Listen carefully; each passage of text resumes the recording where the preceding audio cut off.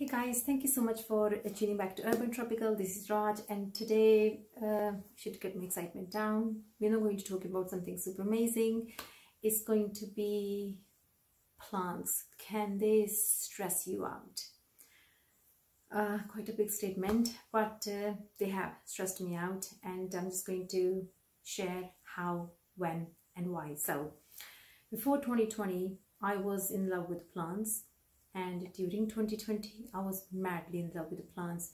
If I would see a piece of furniture, all I would think is, how can I declutter that and make space for plants? If I go to shop, I'm always going to be in queue for a DIY stuff, and their prices are so good. I will always pick something up and just bring home, and I will be just thinking in my head when I go home where I'm going to put it. I don't have any space, but oh, I'll make space for that. I just like it. So I just I would say the word now, I cluttered this house with plants. I had so many plants. I wouldn't say I had hundreds of plants, but I had a lot of plants. I don't want to put a name on that now. So things were going well. I was so passionate about it. And I said, okay, let's open a YouTube channel. I love plants and they are doing so well. Well, everyone's sharing their passion. I'm going to share mine. And started Urban Tropical.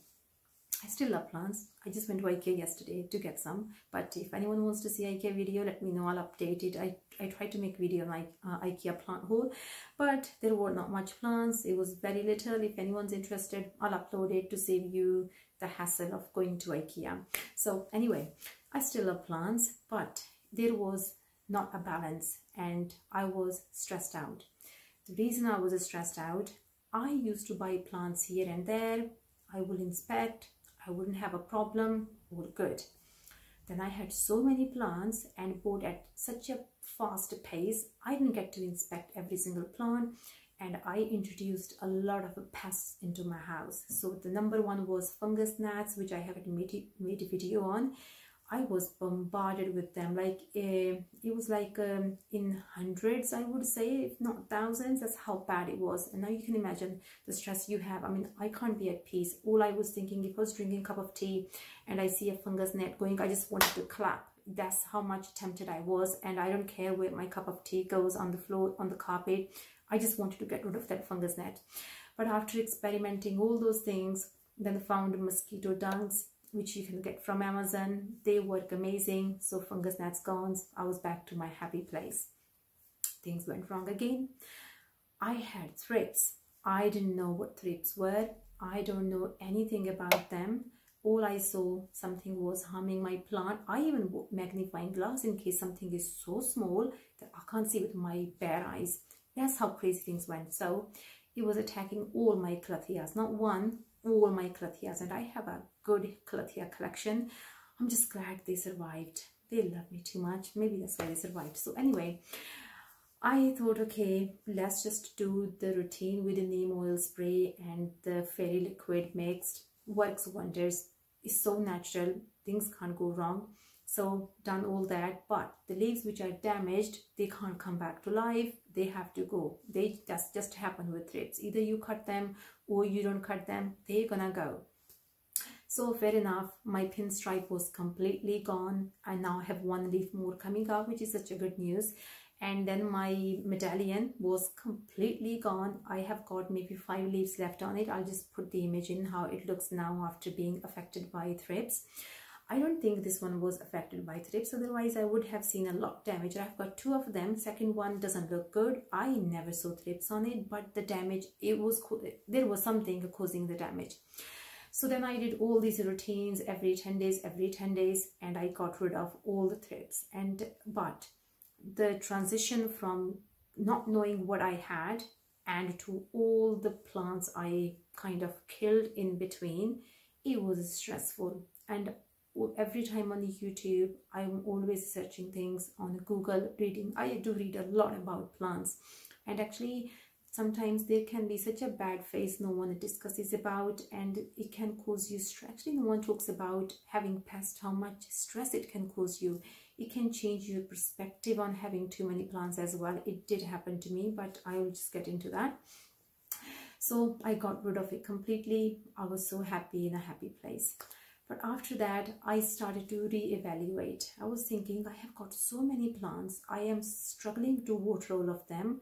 Should I have more plants than I can look after? And the answer is quite obvious. I just didn't want to accept it. I just kind of let it go. Yeah, I can do it. I can do it. And I was not in peace deep down. I was kind of giving myself this fake answers that is good. I have so many plants and I have so many plants. And then one day, I just said to myself, enough is enough. So I used to have 3-tier shelf here, which I decided I don't need anymore because I don't want so many tiny plants. I had approximately, I would say, 9 to 12 plants in this room, which was all hanging up down here.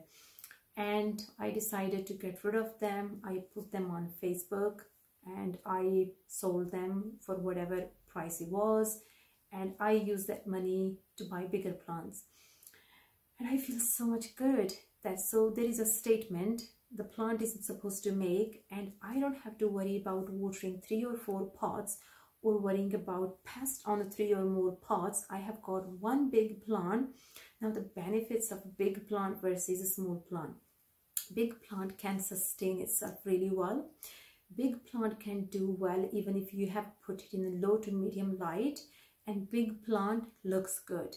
Small plants, you need to have a lot of care because they are small. It's just nature. That's how it works. Small things needs more care. Smaller rooting system. Big thing has bigger rooting system, and you can just deal with it. It's much easier. That's my experience. So then I decided, okay, I'm just gonna clear all this and replace it with this. So all I have got is right now 3 plants in this room, and everything else is gone, and I just feel so good. So then I used to have like snake plant here, ZZ plant here. I still want them, but I want them big. The reason I want them big, then the low light comes into equation. I will talk about that in a different shoot, because that's again is a big thing about low light and my experience of low light and all these videos, top 5 low light plants. I don't know if there is such a thing if you are expecting a plant to do something. So I don't think there is such a thing as low light plant and be happy with it and let it make a statement. So again, could be so wrong, but that was my experience. I don't believe in that. So then I thought, okay, I'm going to do this. And then in my kitchen, I have got so many plants which I'm trying to just recycle and make it a bigger statement making plants. Now let's talk about Instagram. So I haven't actually been on Instagram for a good 6 months, I think. So when I started Instagram, I just saw these amazing people, everyone's following, they have these beautiful plants. And I'm just thinking, my God, it's so good. I can have that plant and I can have this plant. But actually when you buy it, the reality is not the same.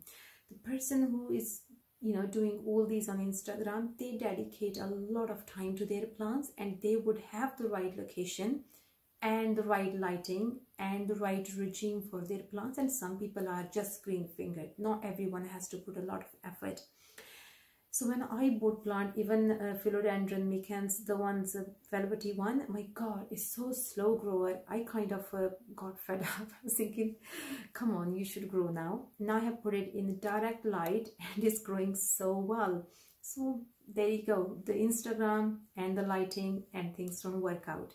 So I have stopped going on Instagram because I just see everything so perfect. It's good to admire, but it's not always good to implement. Again, you need to watch the space you have. I don't think I can cram any more plant in this room, otherwise they just kind of take over. So then I have seen all these displays where people have put so many plants onto their windowsills, and because that's a good source of light. So the problem I find with that is I don't do that. The reason I don't do that, when I put that everything on my windowsill, all the light from the windowsill is blocked to get here. So that means I'm giving light something on the windowsill, but I have not compensated. I have caused a problem all this area here. So it's like you can have one or the other, and it's like really hard to find a balance when you end up having so many plants, because you will never say I want one plant to do well and leave the other alone. You want all of them to do well. It's just, I don't know, I think it's a human thing, right? You won't pick one plant over the other. You could pick as a favorite, but you still want both to do well. The other reason I thought, okay, I should get rid of all these small plants, because if anything goes wrong, it's just too much headache. I have got different plants to look after. If things go wrong with one big plant, you only have one to look after. At the same time, only one to die as well. So this is the thing.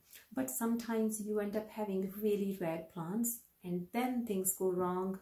Then it's a different matter. Imagine you have paid hundreds for a plant and it's not doing well. I'm 100% sure you will not leave Google or YouTube alone just trying to figure out what is going wrong with my leaf. Actually, it's happening to one of my plant, and I have searched it approximately 20 times. There is no clue. I mean, it's kind of statics there. I might make a YouTube on it. If any of you have experienced that and can tell me what to do, I really don't know what's going on. And it's not getting worse at a fast speed, but it is getting bad. But I have kind of dissected the knowledge on that plant, it's Anthurium, and nothing is on there. But this is my point, the time we're going to spend to search for things when something is expensive.